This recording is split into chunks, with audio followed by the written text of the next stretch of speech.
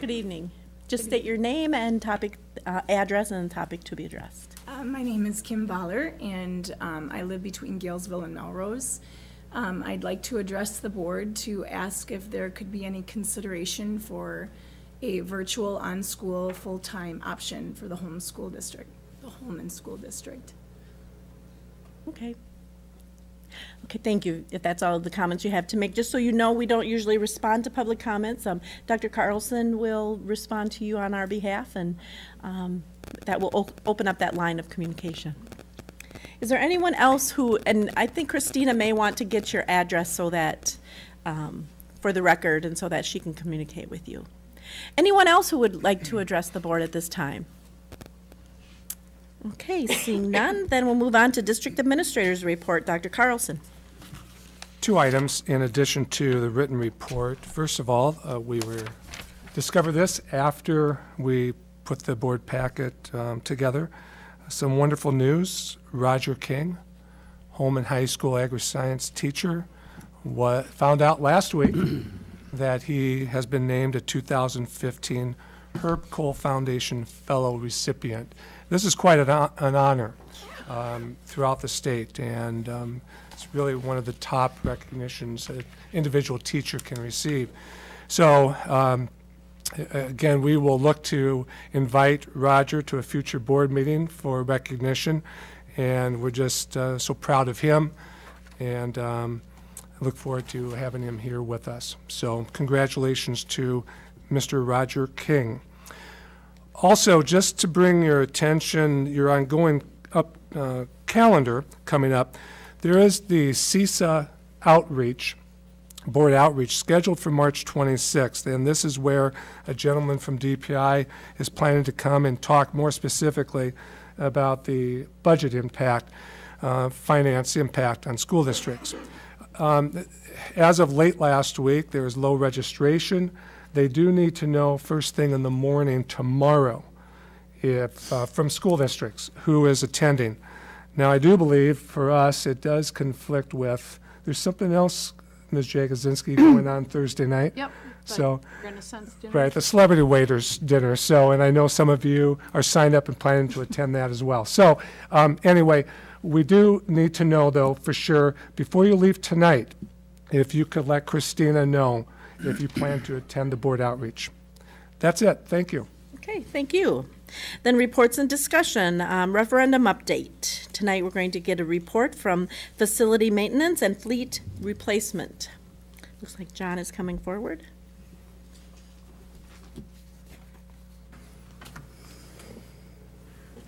Can you get that turned on, Jan? Thank you.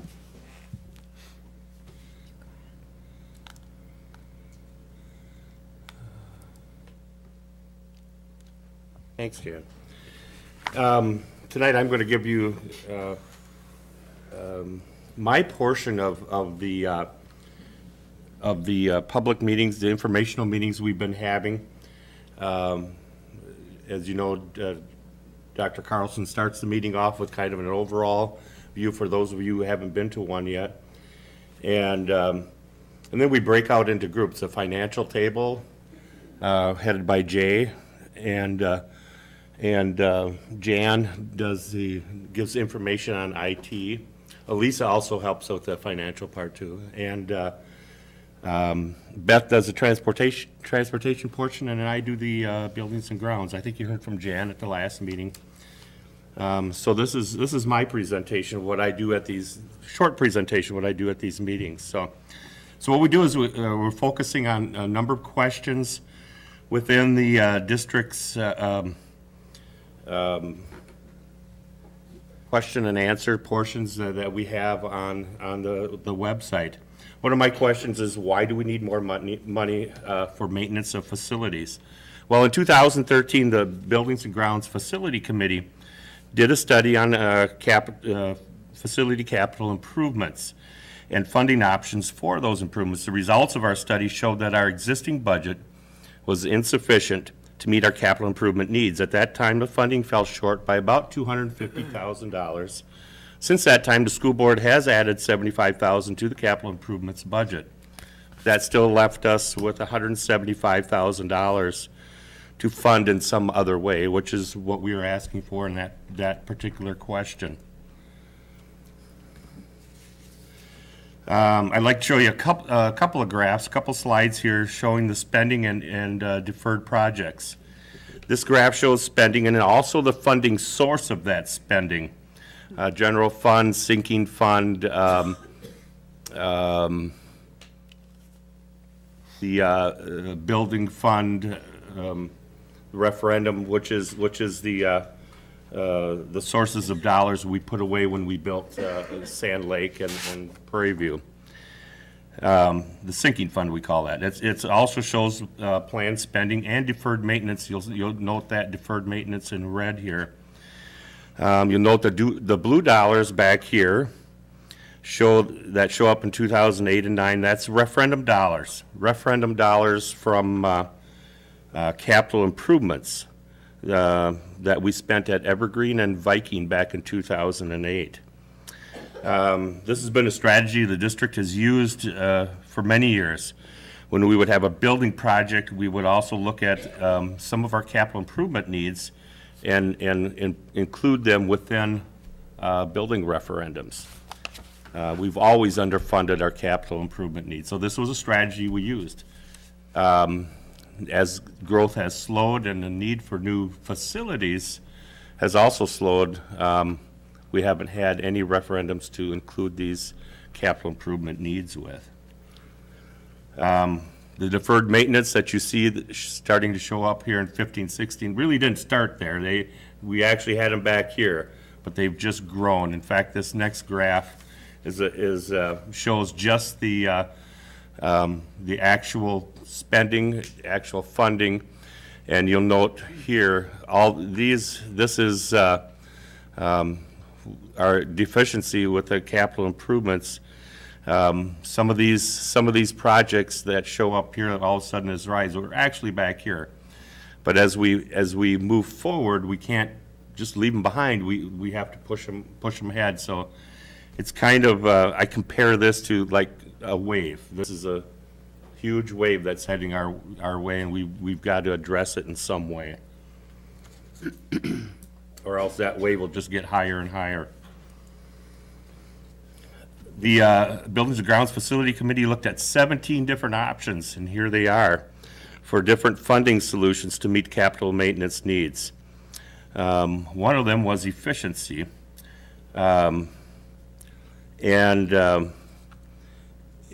of course, one of them was for a referendum as well. I want to talk about the efficiency a little bit.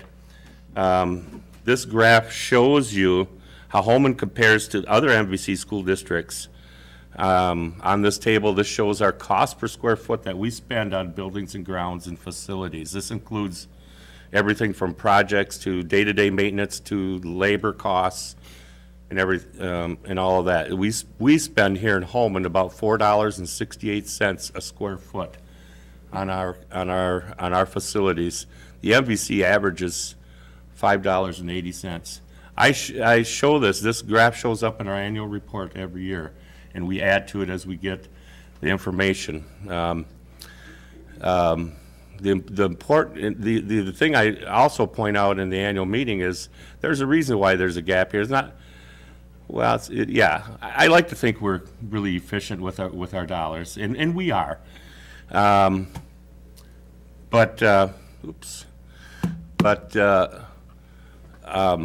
Fact of the matter is we don't spend nearly as much on capital improvements as other school districts do. This little green triangle here, I hope you can see that, would show the where our spending would be if we added the $175,000. We'd still be much lower than the MVC average. We'd go from 466, and if we would have added $175,000, we would be at $489 per square foot. Still much lower than the MVC average of $5.80 a foot.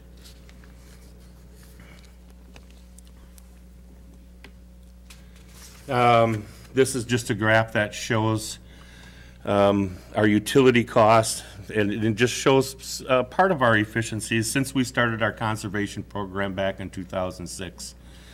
The blue line shows our actual utility costs through that period of time.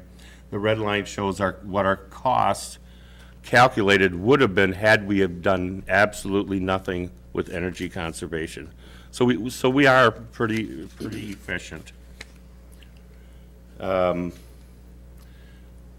of the other questions is, what's the downside to lower level of spending?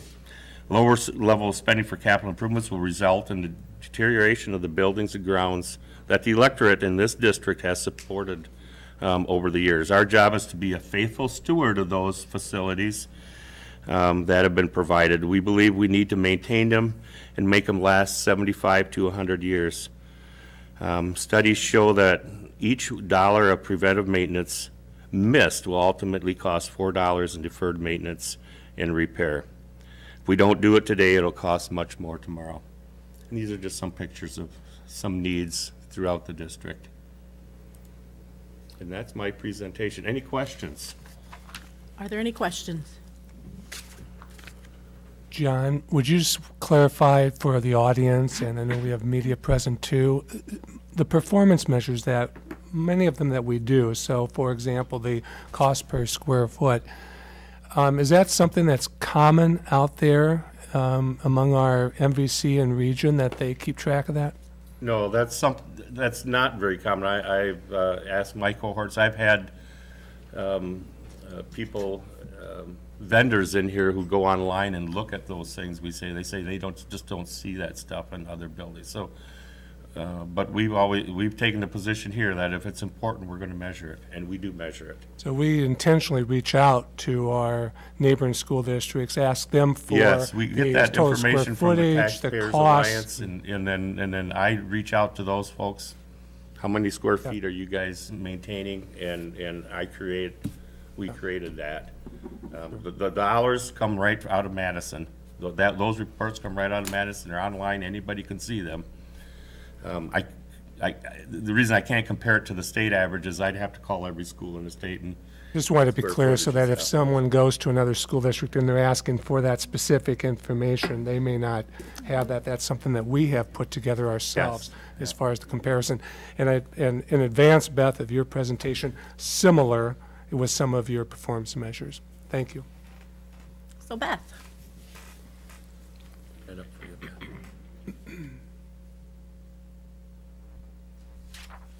I'll let you go.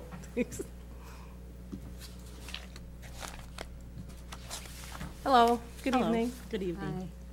So I'm here to talk about fleet replacement and what the dollars we're asking for will be used for fleet replacement. I also, can you hear me? Yeah? Yes. I also have went with some of the questions that are in the question and answers that are on the website and that we hand out at the meetings. And my first question that I started with was, what is the downside to lower level of spending? And the lower levels of spending in the areas of transportation fleet replacement will eventually and already result in a greater cost. Deferring fleet replacement will only create greater operational costs in the long run. We all know the story that a vehicle will start to nickel and dime us to death. So in my first graph that I have, it just shows you an example of what something that you can show you how our fleet is aging. Every year the DOT comes in and inspects our buses. This is mandatory for school buses from the federal government. They come and inspect. And as you can see, the average number of defects per vehicle, is in the pink. So we're pretty good per vehicle. We stay under 2 defects. Average days lost for out of service, that fluctuates depending on what it is. If it's a part that takes a long time to get, we get up there to the 12 days. And as you can see down here, 2015, we did really well with the average days lost. Average days to repair non-out of service, that's a little bit higher. And then the percentage of vehicles with category defects is pretty high. So that's where we're getting a little bit nervous, because that's starting to climb, and so is the average days. They're all starting to, all you can see, they're all starting to go up. Also, we have pictures of this is one vehicle that after the DOT inspection we did have to put out of service. This is the undercarriage of the bus, and as you know, the new stuff they're putting on the road is corroding the buses faster. We do wash all of our buses once or twice a month to try to keep them clean and keep that rust off. You can see on this side, this is door damage. This is stuff we could fix, but with this substantial structural damage, it's not worth replacing a bus that's this is actually a bus that is 21 years old. So our average buses that we have in our fleet are between 0 and 22 years old. Right now, I have 9 buses that are 18 years or older. Our average fleet age is 12. If you average all of them together, we would like to get down to 9. So in the next question that we then go to on our referendum is, why not meet financial needs with improvement to efficiency? So we always say that, we always tell you how cost effective we are and how doing our routing and putting lots of students on our buses, how that keeps us underneath the average of the rest of the MVC. So on this chart, you can see the MVC is in the pink, and their average with all of the MVC groups is about 66 cents per pupil mile. So and our average right now is 52 cents. And that's what we have from last year. So now in the little green dot like John had on his, the green triangle, if we added that 160,000 to our budget, we would go up to 56 cents, which is still way below the MVC average. Oh, I also wanted, along with the improvements to efficiency, we also do a survey that shows how our customers rate us every year. This is our 3rd year we've been doing a survey. And as long as we're really good would be in the green. You've seen these surveys before. So we just wanted to show the public that people are satisfied with our transportation along with us being efficient. My third question I had from the referendum is, why is more money needed for fleet replacement? And the district has a long-range fleet replacement schedule. So this shows more of how our average fleet is in years, is in the left-hand column. This is where I was telling you where we would like to be and where we are. So, and on the bottom is the years that we're in going out to 2018. So if you look at where we are coming up in 2014 and where we would be with the dollars, if we, in the blue line, would see where we will keep going if we don't get any money to replace buses. And then the purplish line is where we could start getting our gap closer to where we should be, which is that 9-year average.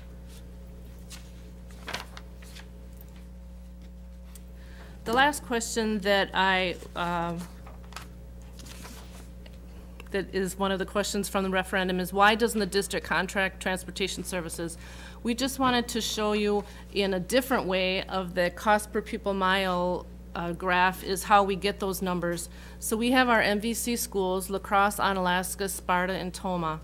And through the DPI report, we pull out these numbers on how much they spend per cost per pupil mile. In La Crosse was 96 cents last year. Onalaska was 107. Sparta, 46 cents. Tomah, 54 cents. Holmen was 52 cents. Now, in the yellow, those are the schools that contract school buses. And in the blue, those are the ones that own their own school buses. So if you look towards the bottom there, the average contracting cost is 83 cents for those schools that contract. The average non-contracting cost is 53 cents for those that own their own fleets. So that's one of our arguments of why we want to stay owning our own buses. Thank you. Any questions? Are there any questions? Thank you for that last slide. I know that is a question that comes up, and we tell folks, it's not just the financial part of it, but we've studied that. We feel it's more desirable for us to be able to hire our bus drivers, instill our values in them, make sure that they are responsible to, our district. And what you're showing us is that financially it makes more sense also to have our own fleet. So thank you. So It's good to have that continuity. Oh, I agree. Yeah, so.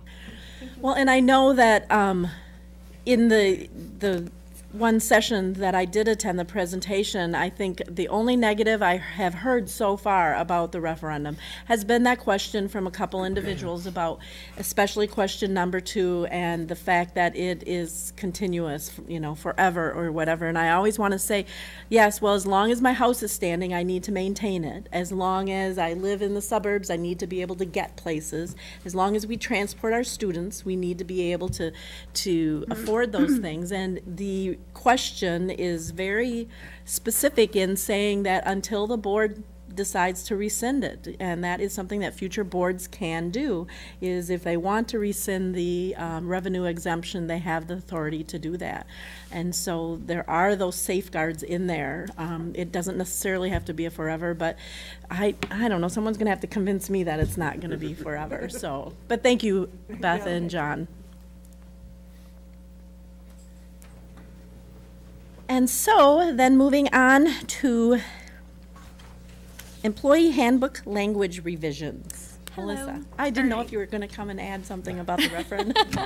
I can if you'd like me to. Okay, so we have 2 really quick items tonight that have gone to the Employee Relations Team and the Personnel and Governance Committee.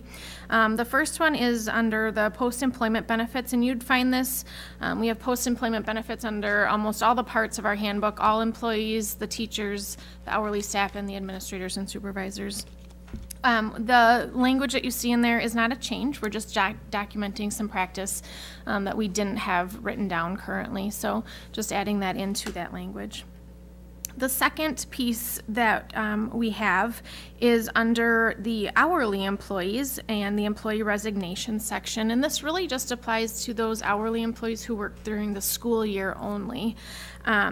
So this is a change from current practice, and really what you'll see in there is language that encourages those staff who may not be returning the following school year to submit a resignation by July 1st. We all know, I know Cheryl has talked many times about the rigorous hiring process that we have, and when someone gives us a notice 2 weeks before the start of the school year, it's very difficult to get someone in and filling that position and ensuring that there's no hiccups in that school year as it's starting off. So just encouraging people to submit by July 1st is all it is. There's no repercussions if they don't, but just nice. So any questions? And I don't think those are on tonight. No, they'll be on for the April 13th for consent. And the copy, you do have a copy of those in your folder. Thank you, Melissa. Then preliminary staffing report, Dr. Carlson.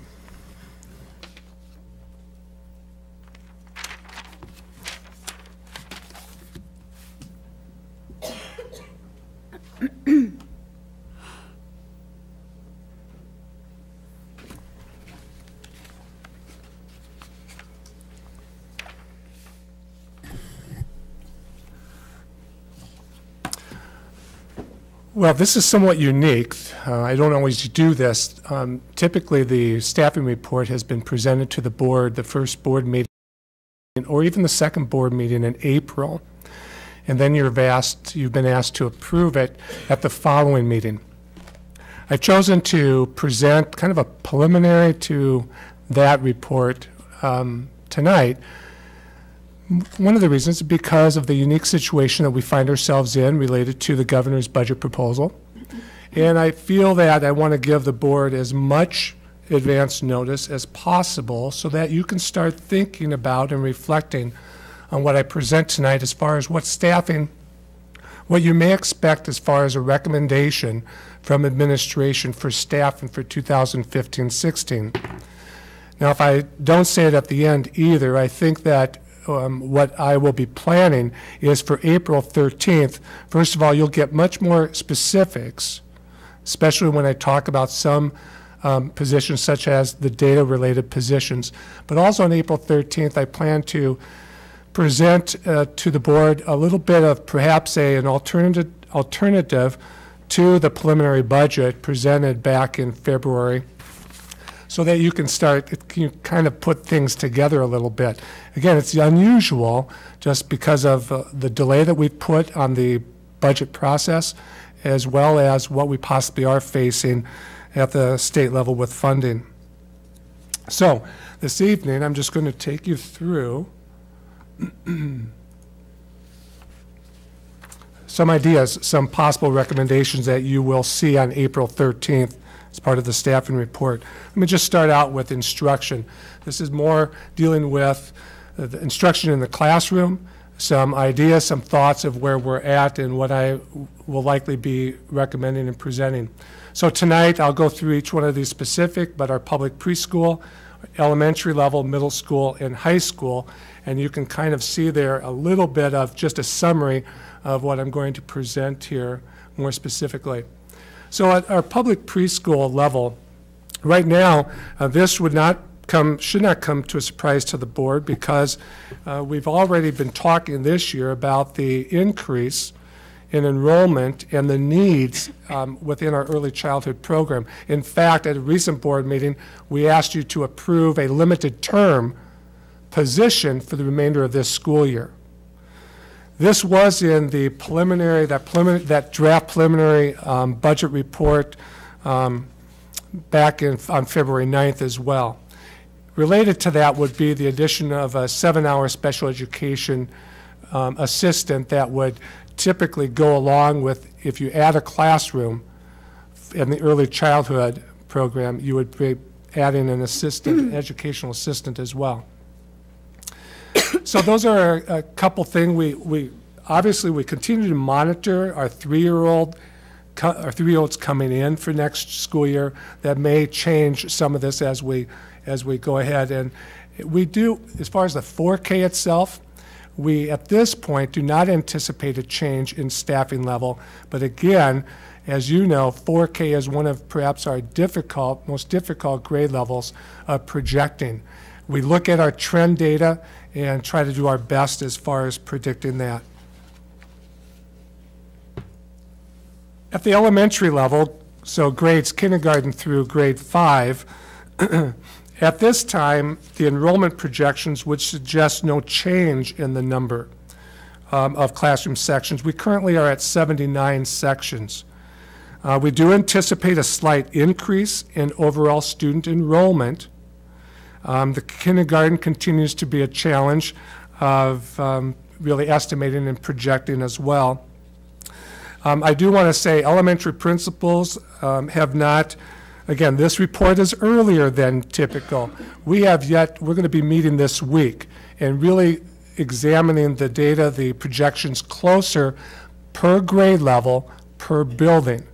And that really, while we've done some preliminary work, really now actually the elementary principals are going to work on that as well this week. So this is very preliminary, but that's early on, that's what we are projecting at this point. Middle school, what I will likely present is an overall change in that full-time employment, that FTE, and working very briefly with Mr. Vogler at this point. Again, we don't anticipate any overall FTE change. There might be some, for example, math is one area that high school and middle school have been sharing for a number of years, where most likely it's been a high school staff member that travels over to middle school. We're working on a plan that this year, in order for that high school person to do that, it actually resulted in an overload. And we do have a math teacher at the middle school currently who's not full-time. So we're going to do some further work on that, and hopefully by April 13th, we're able to bring you a final plan on how to do that. But in the end, it should have pretty close to no net change in the FTE at the middle school. It should come to no surprise that probably every year the most complex piece to the staffing plan is when we look at the high school, our largest. So the plan that you can expect at this point to receive would demonstrate an overall net change of an increase of a little over 1 FTE. There's a lot of, I've worked closely with Mr. Baer and Mr. Weber's here as well as assisted.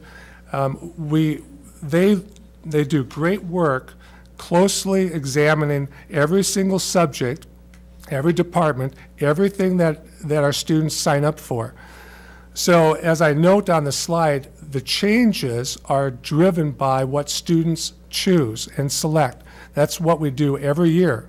We try to do as best as we can to keep it fairly smooth. So in any given course or subject area, we're not going up and down, up and down. Now, one way we do that over the years has been perhaps that overload alternative. But anymore, we're trying to minimize those as well. And we think that there's a pretty good plan that we'll be able to present.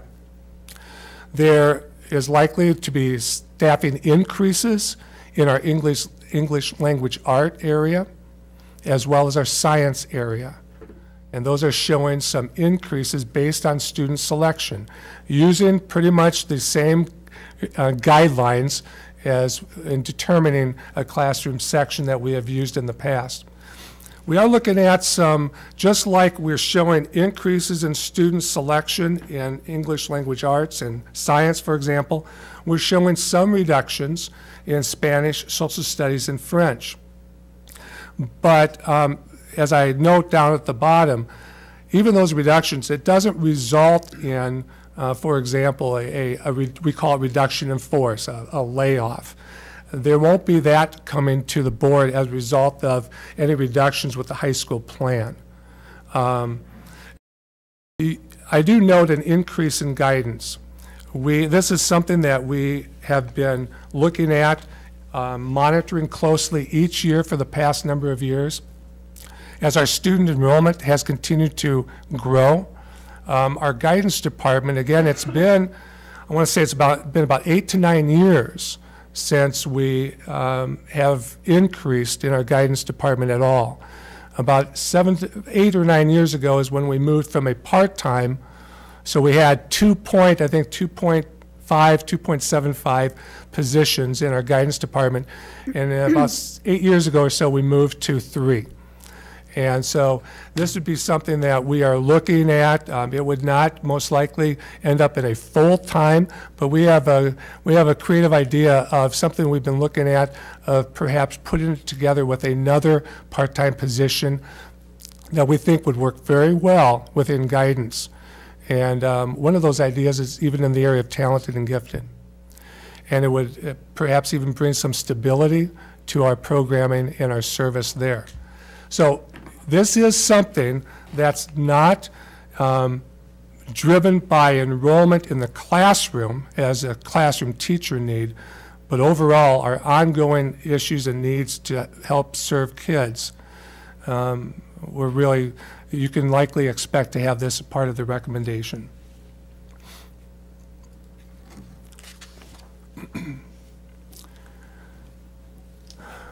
As far as district positions, right now, and I want to say that this is very tentative.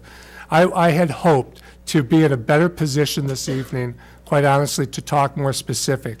I would say to you that while it should not come to a surprise to you that we talk about the data positions, we've been talking about that for some time, and I know even our consultant, Mr. Fail, has mentioned that in his work with the board as well. We still are trying to get it, I would have to say, perfect as it can be. And even in the last week, we're looking at different options, different ways to go about this. So what I can share with you tonight, again, is that we are looking at, we have some draft descriptions that are continually being revised. One of the positions would most likely focus, you can kind of see some possible titles, a specialist position, which probably would be more on par with, we have benefit specialists in the school district, but also talking with Mrs. Weave and as late as today, talking about what software specialists type of positions and what that entails. This would be looking at a 12-month position, most likely, and but we're still trying to iron out the details on what the qualifications would be, and as far as attracting that type of person into that position. That position would most likely do quite a bit with our school information system, Infinite Campus. But going beyond that right now, I want to make sure I'm solid on some of the ideas that we have that before I really lay it out for you. So that will come more specifically on April 13th, along with the rest of the staffing plan. And if any of these parts of the staffing plan need to be separated out for more discussion, that can certainly happen. And I will also mention how maybe some of this plays into the budget issue as well. The other position right now is more of a position focused in instructional services. That specialist position could find itself more in the IT area under information and technology. The assessment and data assessment position would be in the instructional services, as that has continued just to grow tremendously over the years. And so, again, more refining needs to be done with that position as far as, in fairness to you, as far as laying that out and what that specifically looks like. One of the pieces that I had mentioned back in February too is a possibility is we've had a clerical position in instructional services that has actually gone unfilled this year. That was intentional as during the summer and end of the summer and entering into the school year, because of my expectation and really even with Mrs. Savasky, wanted to make sure what are our greatest priorities right now. And so this is something that might be part of this overall plan, that kind of a trade-off of some of the other, a combination of the specialist and or the coordinator or manager position, that we might not continue with that secretarial position. I would just ask that you give us a little bit more time and that I'm able to come back to you and talk more specifically about that. But what we have done this year, by the way, there's been some things that we've actually contracted out just to, not a great deal, but we've done some contracting of services on very targeted things with that position that we have left unfilled this school year. I show you a projected net total projected cost if you put all three of those together, but again, that's very tentative. It's just meant to give you kind of a ballpark idea. And again, job descriptions and titles are still being worked on, and we'll present those. If we can get this together, either one or both positions, and we feel confident that we have something that will best meet our needs, we'll present that to you, and we'll be ready to do so. Pupil services will be a separate report, as it has been in the past. And so a summary, just putting together for you. Again, if you look at the early childhood position in the public preschool, along with the high school positions and the other grade levels, you'd be looking at a little over a 2 FTE increase in positions related specifically to the classroom. The special education assistant, the cost of approximately $30,000. I listed the 2 district level data positions. In this slide, it's separate from the IS secretary position. I list both of those separately for you. Again, that previous slide, if you combine that, that's where you get that net change. The net cost increase would be approximately around that $300,000 amount. I just wanted to share with you, if you go back to your budget planning, the initial budget variable for increased staffing in the classroom, if you recall, was about 1.19%, and that equated to about 4 FTE positions. And that's at about a $300,000 cost to those 4 positions, or 1.19%. So that is what is in that preliminary budget work that the board had done. Draft, so again, the draft preliminary report included the early childhood program or position, and it also included the 2 data positions, separate from those 4 FTEs. So in the preliminary budget report back on February 9th, you had a little bit more than $500,000 in that preliminary report. And again, the board has chosen, and I supported and agreed, just to delay that for a little bit until we finalize that preliminary report. But just throwing some numbers out for you, in there, it's a little over $500,000 that was in that report. So we have a long time to go in monitoring student enrollment projections, especially at the elementary level. That's one of the reasons why you initially looked at a contingency to give some flexibility as we go along. So final thought, obviously, how do we balance the need for the increased staffing recommendations with the potential budget challenges we are facing given the governor's budget proposal? Some of the things to keep out in front of us, and you've done an excellent, this is what you've done in the past. You've kept class size as a high priority.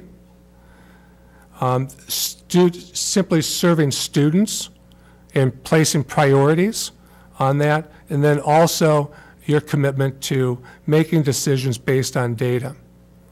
Those are some of the categories that you'll likely see presented as part of the overall staffing plan. And again, also on April 13th, I would plan to present potential alternatives for you to consider as we continue to wait for the work by the state on the governor's budget proposal. I think that will be important for you to have, so you can have both, so as we move forward with those decisions, okay? So this is, again, just a very preliminary report to you tonight. I would be happy to take some questions as best as I can, even though I know some of this is still being worked on. Any questions? Okay. Okay, thank you. Dr. Carlson. Then we'll move on to the consent agenda. Are there any items that you would like to have considered separately this evening? 10.5, please. Okay, 10.5, which is the resolution. Any other items? Okay, if not, I would entertain a motion to approve the consent agenda as presented with the exception of 10.5. Is there a motion? I so move. Is there a second? Second. Okay, motion's been made and seconded to approve the consent agenda items as presented with the exception of item 10.5. All those in favor, please signify by saying aye. Aye. Opposed, nay. Motion carries. Okay, so item 10.5 is the state budget resolution. Do we have a motion to approve the state budget resolution as presented? So moved. Is there a second? I second. Okay, a motion has been made and seconded. I'll let you pick, Kate. Discussion. Yeah, Tom, since you asked. I got some questions about it. I just was wondering how did we come about doing it? What was the financials that we determined to make this statement? Besides, I know that other school districts did it, but any other reasons besides that? I asked if we could have it on the agenda. I'm sorry, I didn't mean to interrupt you, but I just thought I'd. But I think you were asking about the financials? Well, I mean, The in order, 900 this is just I think it's just a surface thing, right? It's probably not gonna go anywhere. But, I mean, that was the idea is we're showing that we don't agree with the budget that he's proposing, correct? Correct. By By approving this, I think that would be, the board would be making a statement that they don't agree with the budget as presented by Governor Walker at this point in time. Okay. Yeah, I cannot vote for this. I won't vote for it, and it's not because I don't believe in the school district of Holmen. I wrote down some notes that I feel really compelled to share them. And it's not negative, I promise you. That's okay, Tom. Please share. But I do think that in order for me to sign a resolution or to agree to a resolution like this, I would have to have a lot of data to research. And I would need to mill through it and figure out just where we are and completely say, yeah, I agree with this, we need to have our money back, or we need to go forward with this. I don't quite feel that way. I did my own research, and I based my decision on 3 different things. Innovation as it relates to the quality of our product, history of decisions in the district, and how student-centric are the answers for 1 and 2. I'm not going to read this whole thing. But so in my research, and since we're asking for money, I decided to see what the difference between private and public schools were. And they aren't comparable. I understand they're not comparable. But if you remove the transportation, facilities, the food, and community service costs, they are more similar in some ways.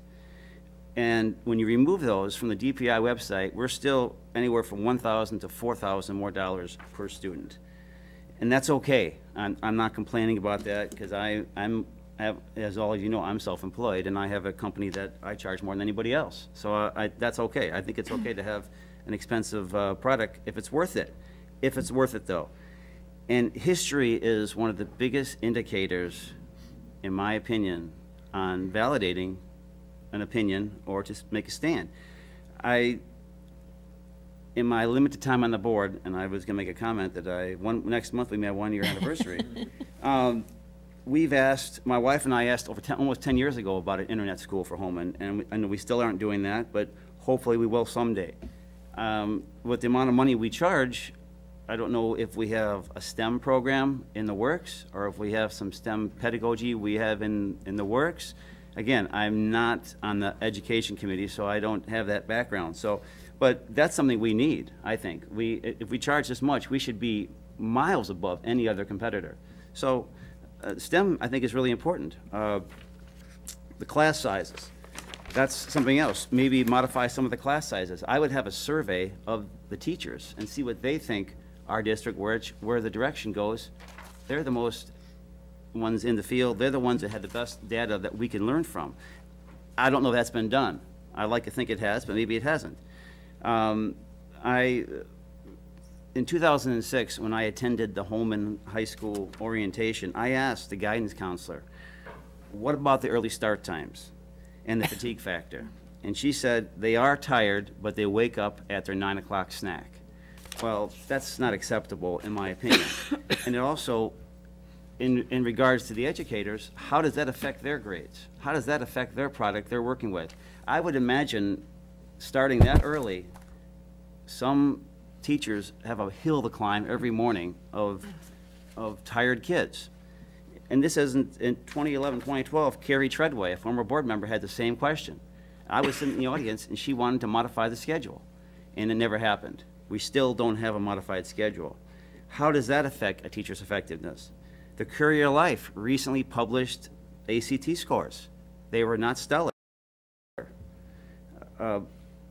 Why is that? Are the teachers all bad in middle school, or is it the early start times? I don't know. But these are realistic concerns I have for our district.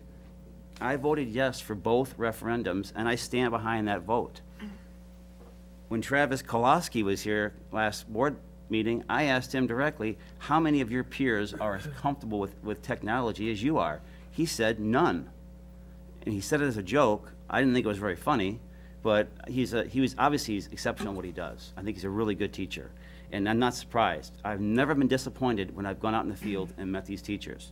We have a great staff, but his comment was the same comment the library and media person said. I asked her biggest annoyance was teachers coming up asking about technology.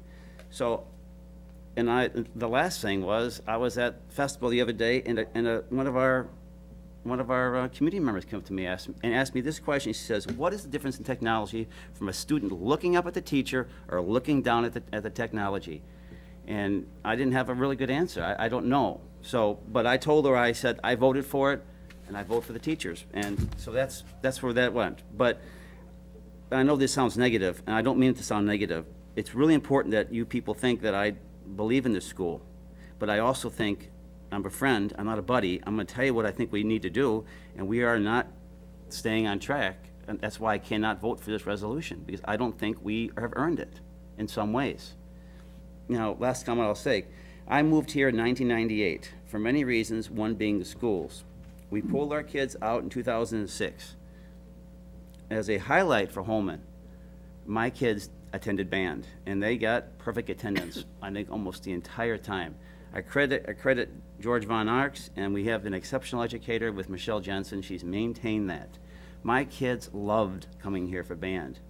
They also were diametrically different from the first semester to the second, because the first semester they had to be here at 7 in the morning for band. They never missed it because they loved it.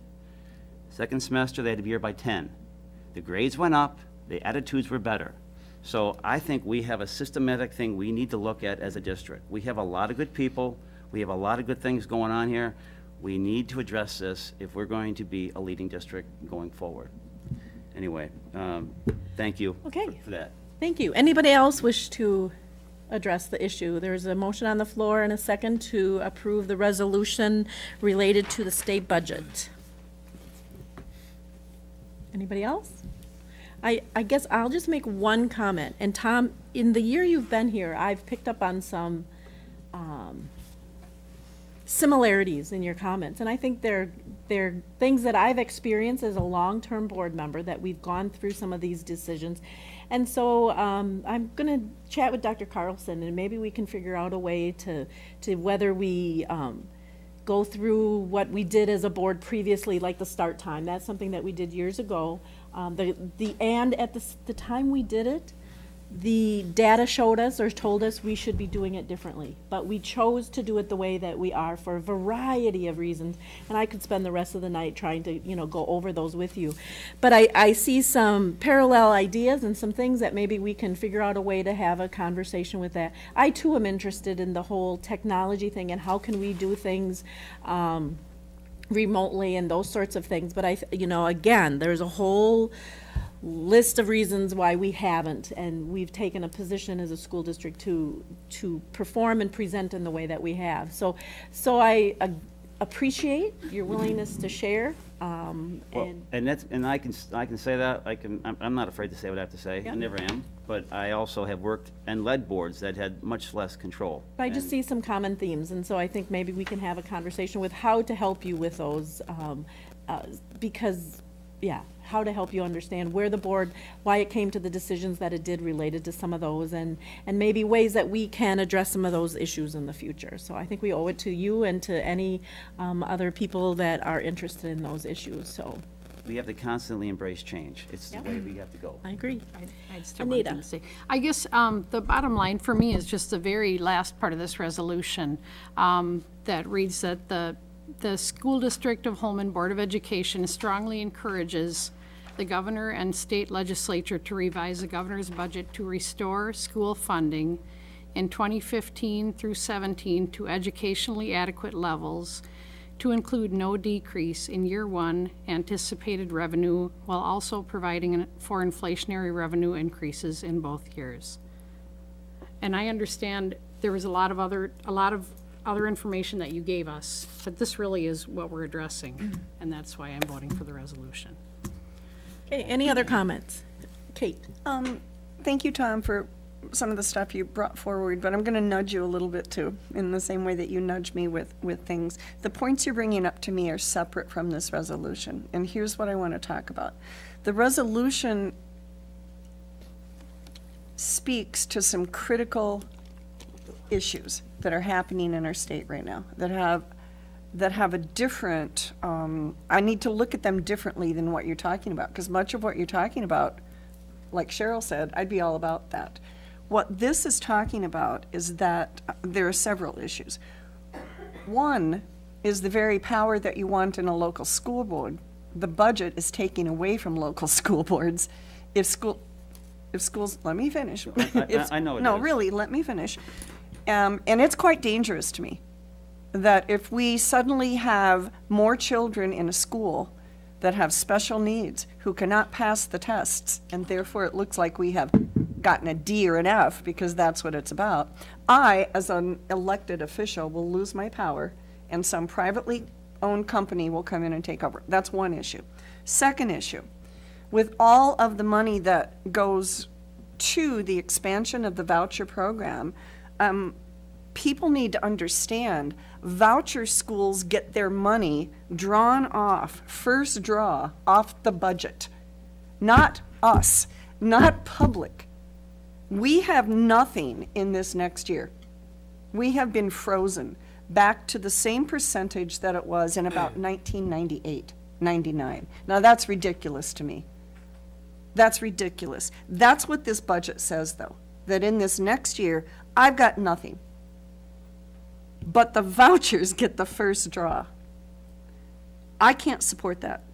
For every 1,000 students that are enrolled in voucher or charters, about $8 million is taken away annually from public schools. This resolution addresses the unfairness in this and the myth that the expansion of vouchers does not hurt public schools. I could go on and on with statistics, but that's what this resolution says, Tom. The resolution is saying, please, Governor, don't do this to us. Don't cut us off at the expense of the things I've said already. And I want to nudge you to think about that. In response to what you're saying, schools over the last decade have been doing really good. We are in the top 3 in the nation, Tom, in schools. Holmen is included in that. We educate everyone. Voucher and privates do not. I'm going to repeat that. We educate everyone. It costs so much money for special ed, and by gosh, I would vote for every dollar I would put into special ed, because the dollar up front. They're not comparable. I know they're not. They're not comparable. So I would urge you, if I can, because I would love to see a unanimous vote on this. We spent a day in Madison recently talking about the importance of school boards' voices. And so when we say, well, we'll just do this, but it won't be for anything, you know, school boards across the state are doing this. And the ones who do it unanimously have power. They have more power because legislators can say, hey, and on both sides. I sent a note to Mr. Voss, who is very reluctant to vote for some of the cuts that are going on in the university and the K-12 system. And I thanked him for saying, wait a minute, let's think about this. So I'll stop now, but I just feel like it's really important that we could unanimously pass this. Anybody else wish to address this issue? Okay. Motion has been made and seconded to approve the resolution as presented. All those in favor, please signify by saying aye. Aye. Opposed, nay. Nay, Motion carries. And Tom, would you like it noted? please. Okay. I totally get Kate's comments, too. Thank you. So then, moving on to board members' reports and discussion. I'll call on board members in the order of the roll call and ask to present any comments or committee reports that you may have. Anita Jagosinski.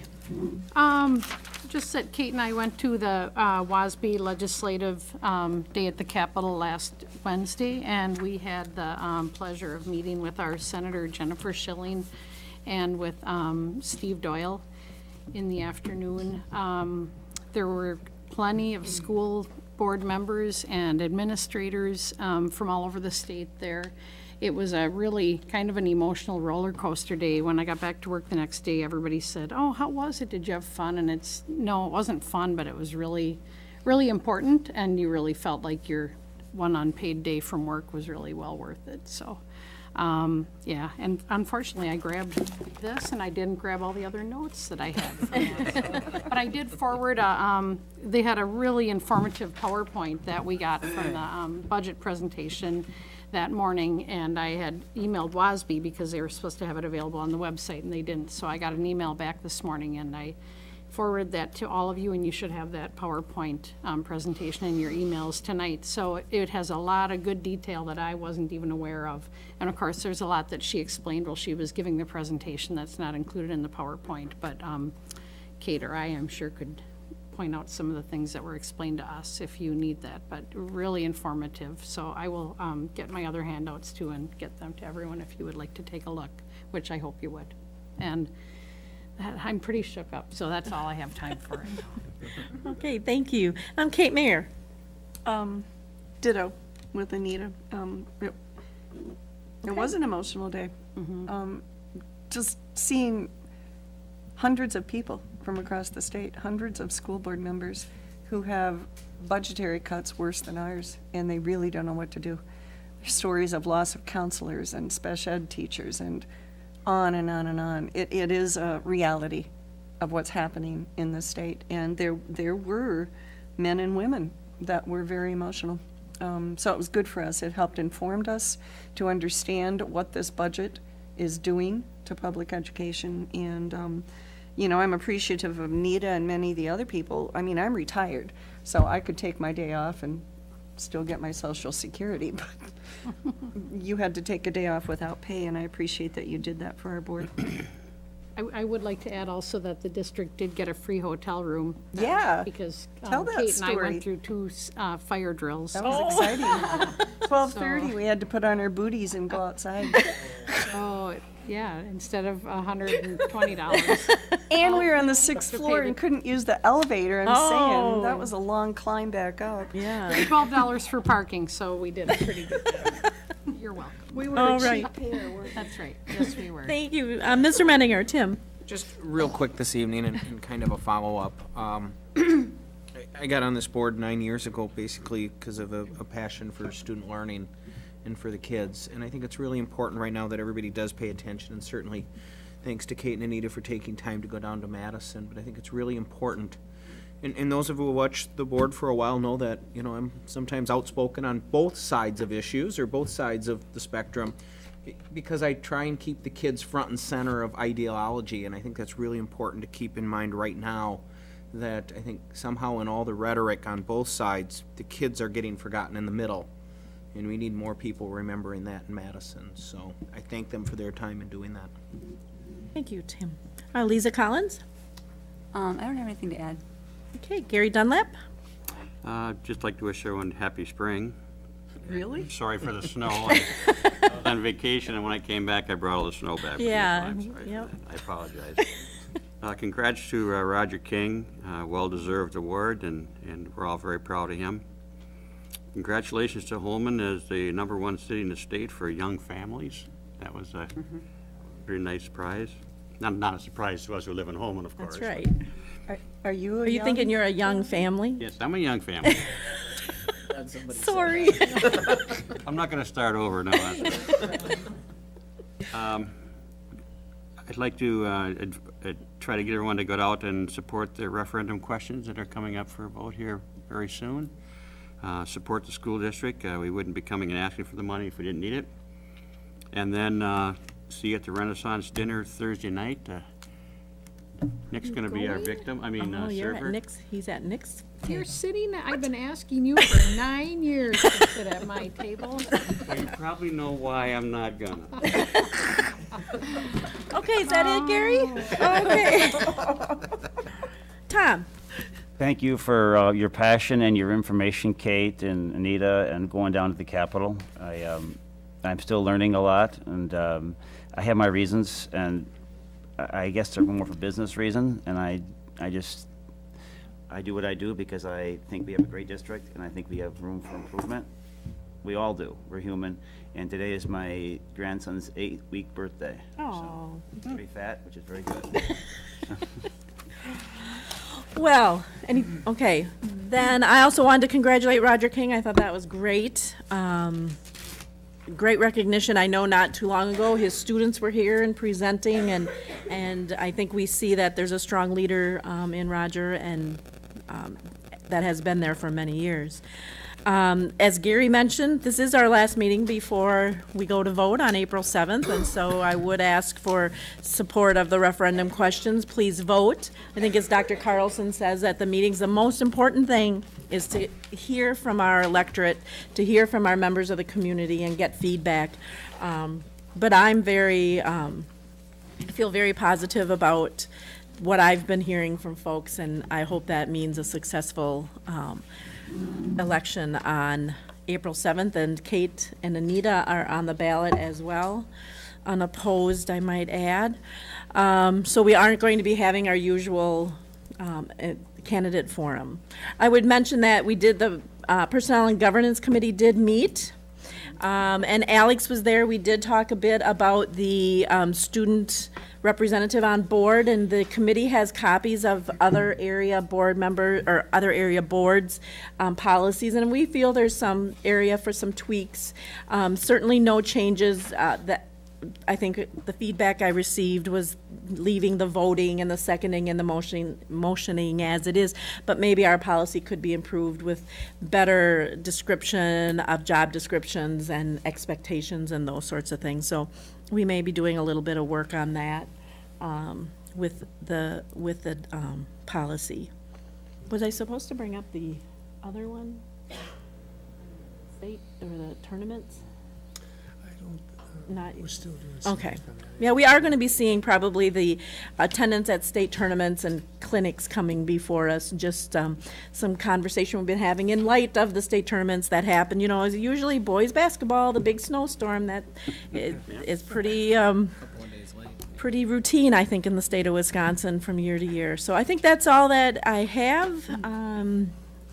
With that being done, I would just note that the red correspondence folder is going through with a letter from a community member, and then copies of the cards that Dr. Carlson sent to those who participated under public participation.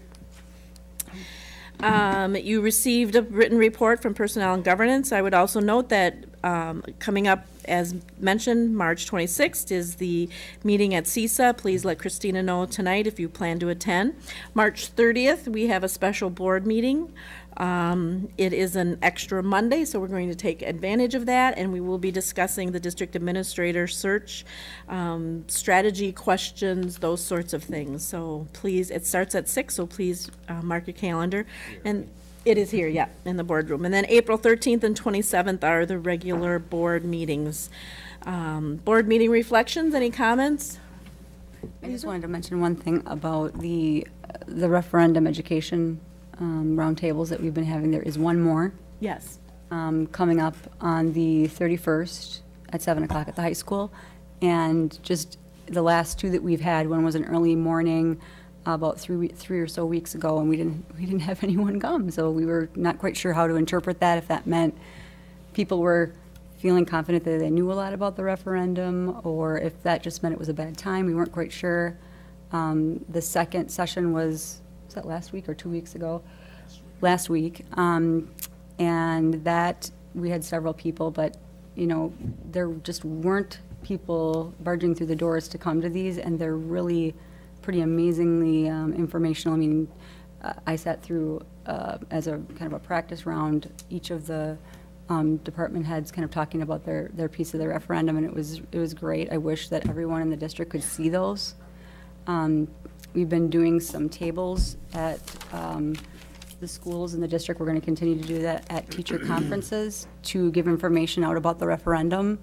And we've had some of the boards that you'll see here on the buildings and grounds and the fleet replacement piece, and I think the pictures really draw people in because they want to be able to see the tangible things versus a lot of the words.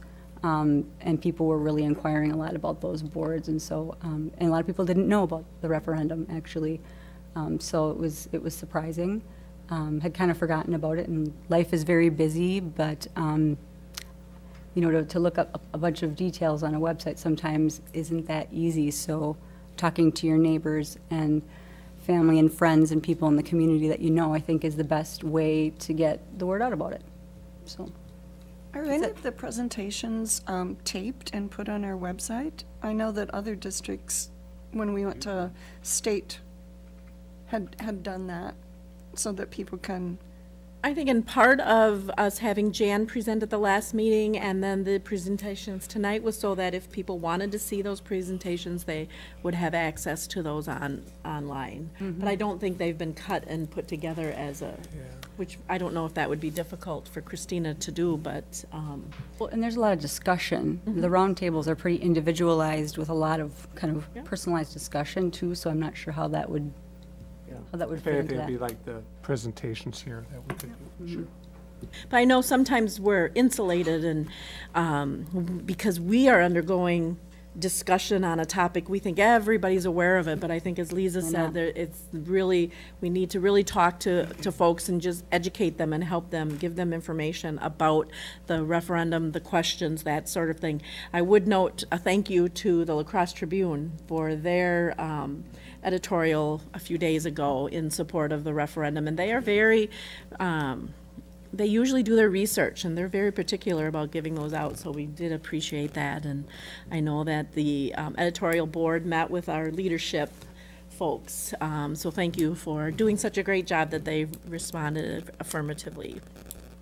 So then, with that, I would, Mrs. Mayor, if you would read the executive session motion? Absolutely.